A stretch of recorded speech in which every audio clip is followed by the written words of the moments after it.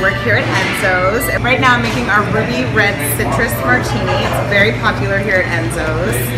I'm not going to tell you all the ingredients because it's a secret, but people love it, and you can get an idea of what it looks like when I'm done. So I'm going to shake it up. Shake it up real good. Get out a martini glass. Set it down. Look how beautiful that is. This is a ruby red martini, and then we garnish it with little grapefruit. You can taste it. It's like, go ahead and love it. Try it. It's yummy. There anyway. It's good, right? Oh my god. Yummy.